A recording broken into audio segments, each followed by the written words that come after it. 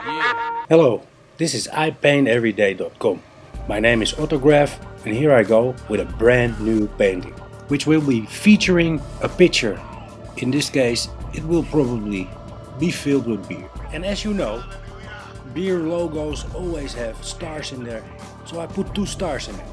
Yeah, and the story about the pipe, it's an interesting one. I guess it all started with the pipe from Vincent van Gogh. And then everybody started painting pipes, you know, even until the 70s and the 80s, when nobody was smoking pipes anymore.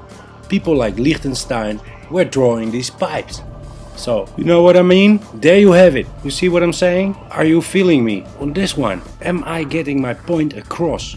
I had to put a table in there to put everything on. Do I need to draw it out for you? Well, anyway, once again, thanks for watching. I see you around. And may the brush be with you.